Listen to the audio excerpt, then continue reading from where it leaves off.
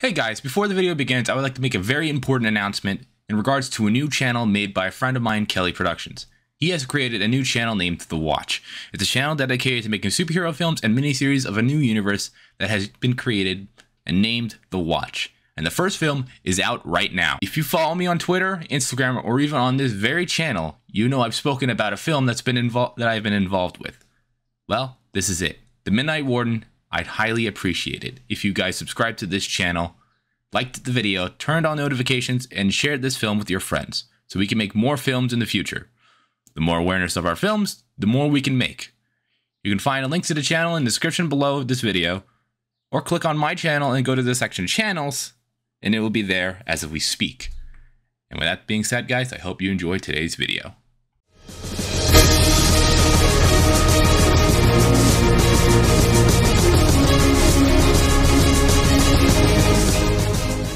What is going on, everybody? My name is ZealetPrince and welcome back to yet another reaction video. Now, this is the last reaction video that I'm recording for this day. So you won't see me in this clothing again in the next few videos to record because I have more lined up. I just can't record all of them tonight, or at least when I'm recording this. We got another SCP video by Dr. Bob. SCP-867 Blood Spruce. Don't know what it means. It has something to do with blood and possibly a tree, but no idea because I don't think I've ever seen this before. This is another very old video, even older than the last one. It came out in August of last year and it's June. So I definitely have never seen this video before or recorded it for that matter. So that being said, guys, we are going to be reacting to this in 3, 2, 1, go. What was that? The man and woman's hike through a gently rolling portion of the Rocky Mountains has just taken a turn for the dangerous. There's something there in the bush, the man tells her before stepping in front of her in a defensive pose. They watch the bush intently. There's a slight rustling of the leaves as if something is inside. The man picks up a stick from the ground and holds it in front of him. I told you she'd come back. I told you. I left the door slightly open so she can come right back. She's gonna... Where are you going? What? What? You want my attention? Alright.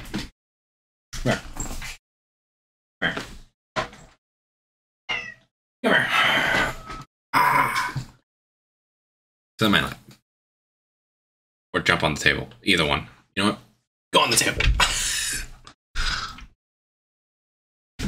I told you she'd be back in the last video. I told you at the end of it. Right? She has a box in the background that I came for. She loves lying in it every now and then. What? What? You want? I'll give you cuddles after I'm done recording, alright?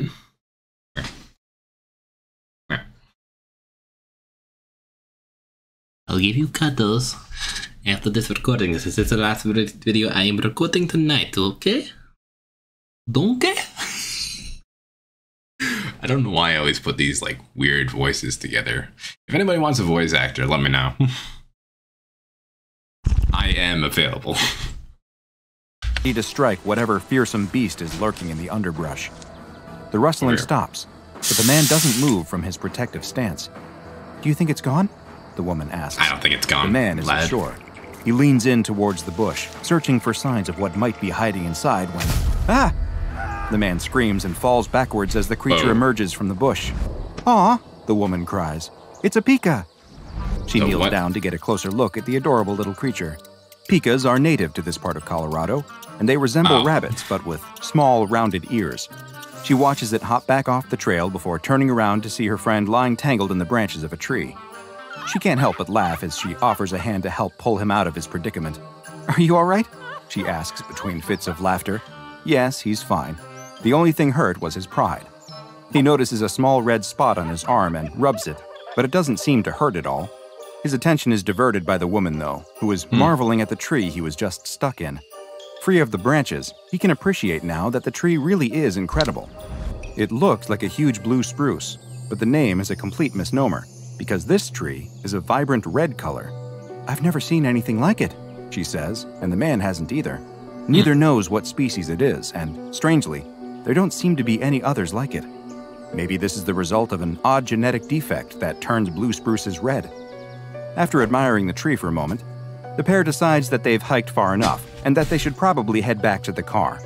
She jokes that he's likely exhausted from his run-in with a wild animal, and he laughs, but clearly his ego has been bruised. Oh. The man stops his car in front of the woman's house, and she thanks him for taking her on the hike.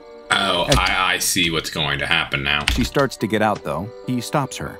He asks if she wants to go do something else, like dinner? The woman thanks him for his offer, but she has to be up early the next day for work. Just a quick drink then? An hour? 30 minutes? The woman tries her best to let her friend down easy, explaining that she likes him as a friend and as only that.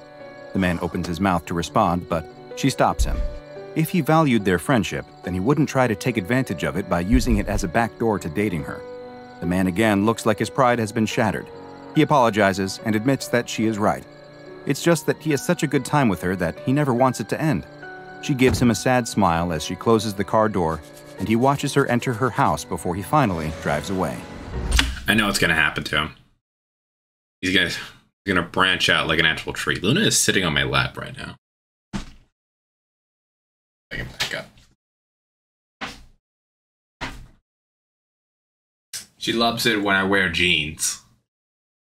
She just loves it. I'm coming back over to the react. I'm trying to move quietly because I think my dad is sleeping underneath. It's 2 weeks later when the man's phone rings. It's his friend. She explains that she's been thinking a lot about what he said in the car and that she likes spending time with him too. Maybe there could be something more to their relationship. The man can't believe it. Is this really happening? The woman is serious. She'd like to take him up on that dinner offer, if he's still interested. Her treat. She wants to know what he is doing right. Ah! The man suddenly yelps in pain. Is he okay? What was that sound? Yes, I'm fine. It was nothing, the man tells her. It's just that now's not a good time. The woman doesn't understand. She thought he'd want to see her.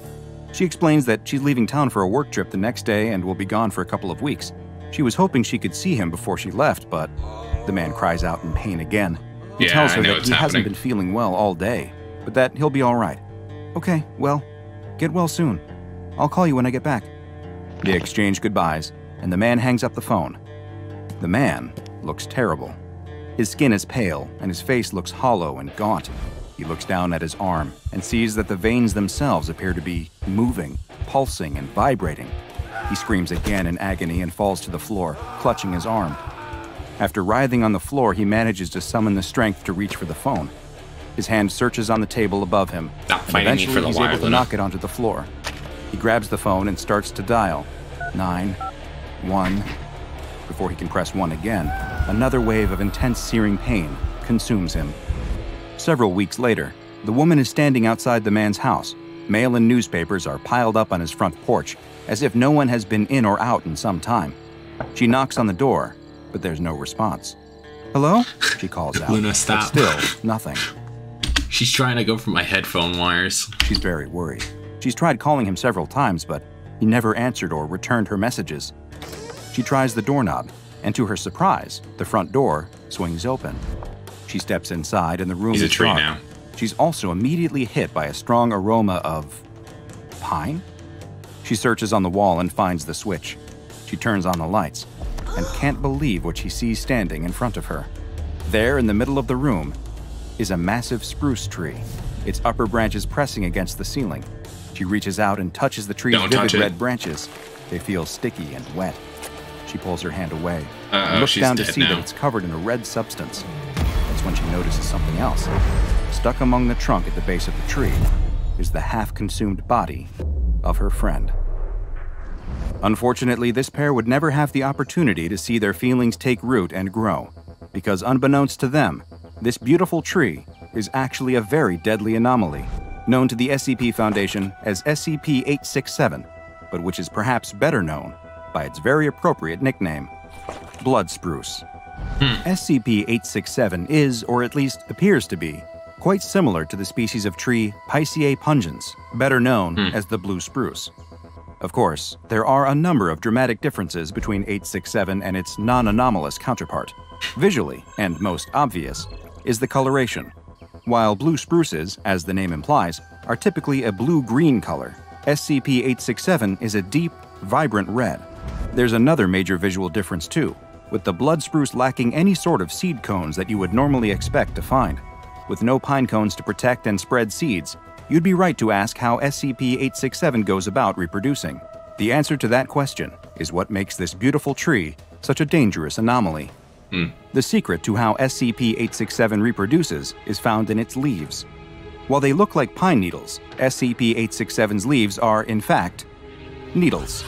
Their structure is very similar to that of hypodermic needles, and each one contains a single long, thin seed, which sits above a small gas pocket at the base. When a living creature touches the leaves, the tree immediately reacts. It triggers the gas pocket in the base of the leaf to release, which injects the seed into the skin of whatever touched it. The process is quite similar to that found in auto-injectors, like those used to quickly treat allergic reactions. The seed itself is extremely small and is coated in a liquid that has both anesthetic and coagulant properties, which makes the process virtually undetectable. Stop it, Luna. Once implanted in the skin, these seeds can lay dormant for up to 2 weeks before they begin the germination process, and the true horror of SCP-867 is revealed.